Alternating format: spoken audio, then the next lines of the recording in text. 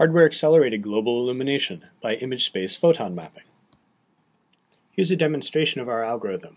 It's rendering in real time with no latency as I move the light sources in the scene and as I move the objects. Notice the color bleeding, contact shadows, and reflected illumination. The objects in this scene all have different scattering functions. The white box is diffuse, the cow is glossy, and the glass ball is both shiny and transmissive according to a Fresnel term. Because we compute global illumination using rasterization, that ball is actually a polygon mesh. Here's how the algorithm works. We start with a black screen and then add illumination from different sources. Using the same viewpoint as a shadow map, we compute the first bounce photons from the light source. These represent direct illumination, which we compute in the normal way, but we save those original photons. Then we compute the second bounce of those photons on the CPU using a ray tracer. These bounces become the indirect illumination. We rasterize a photon volume in 3D around each of those sparse samples, which interpolates to compute the radiance everywhere. Here's the final image again. Now let's look at a more complicated scene. This is a bird's eye view of a video game level. All of the illumination you're seeing is computed by ISPM. Because everything is visible, we can only run at 2 frames per second out here. But once inside the map, the frame rate increases to 15 frames per second, because we only need to compute illumination that is relatively close to the viewer. Unlike normal visible set culling, we must consider light that can bounce around corners, so this isn't exactly the same as traditional potentially visible set.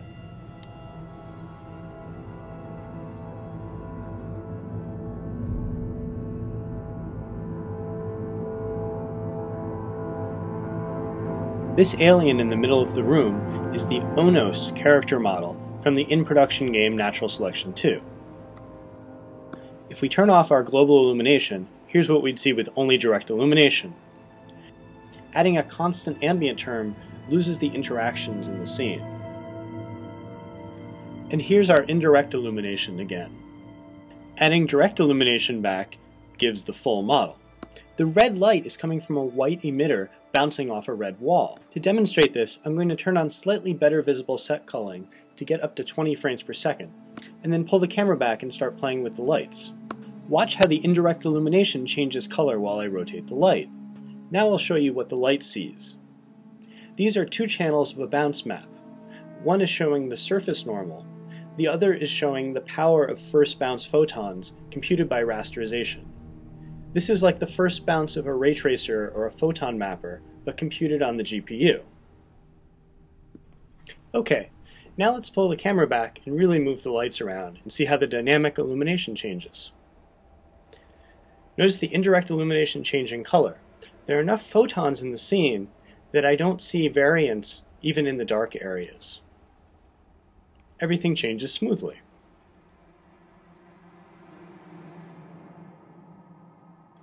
We can move objects as well as lights, of course.